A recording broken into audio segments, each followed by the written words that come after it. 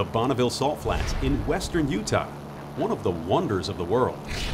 For more than a century, men and machines have come to Bonneville with one objective: to go fast. During the various annual competitions, dozens of categories of vehicles are primed and head down the salt in search of more miles per hour. Now, yet another chapter in the pursuit to be fastest.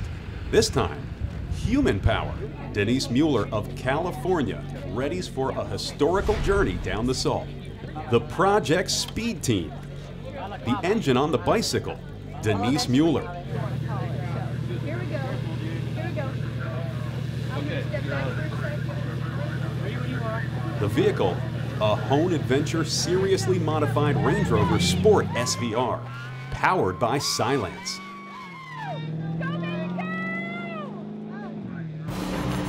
The protocol for Bonneville racers is to plan a flight of runs, slowly building up speed until you lay it on the line.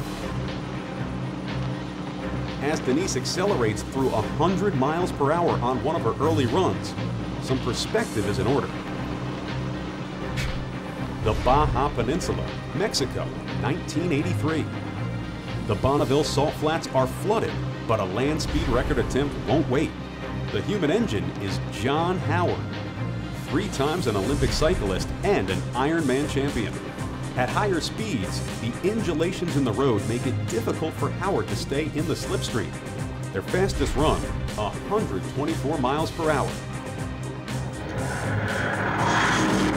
2 years later, 1985, the Salt Flats have dried out.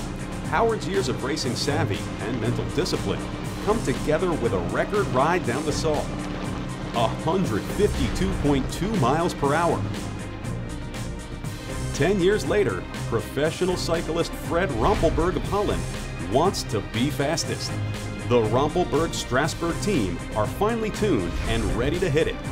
They cover the final mile in 21 seconds for a new record of 166 miles per hour.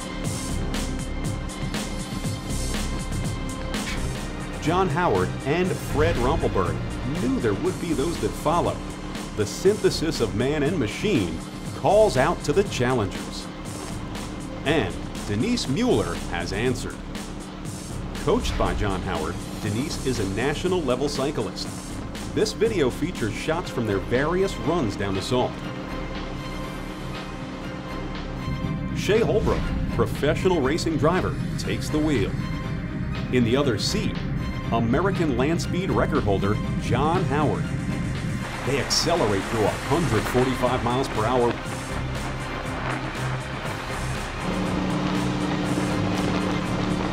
On their final run, they hit 147.7 miles per hour and decide they have pushed the vehicle and Denise to the max of their potential in this, their first visit to Bonneville. The Project Speed Team is now on the leaderboard behind Fred Rumpelberg and John Howard. Stay tuned. The plans are already in place for their next visit to the salt. This time, the top of the podium calls.